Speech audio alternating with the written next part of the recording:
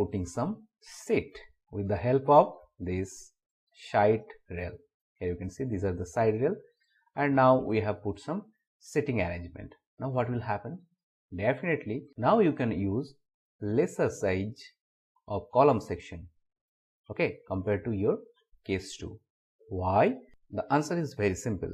In case 2 you had effective length of L by 2, and based on that you have designed your column 1 and column 2. Okay, and why this is L by 2? Because based on your longitudinal strut and your bracing arrangement, the column will buckle like this. As a result, you have to use the effective length as L by 2. But once you have put this side rail as well as this sitting, this is the sitting, what will happen? The effective length of this